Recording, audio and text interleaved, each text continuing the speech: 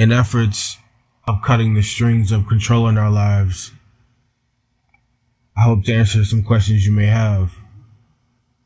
Question: what is the difference between giving in to someone out of love and giving in out of fear?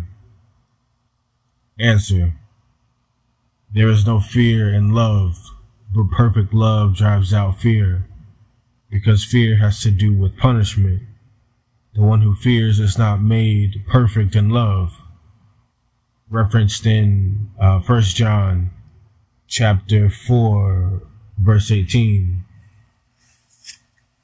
Remember this: to stop being manipulated, you must sometimes say no to people so you can then say yes to God.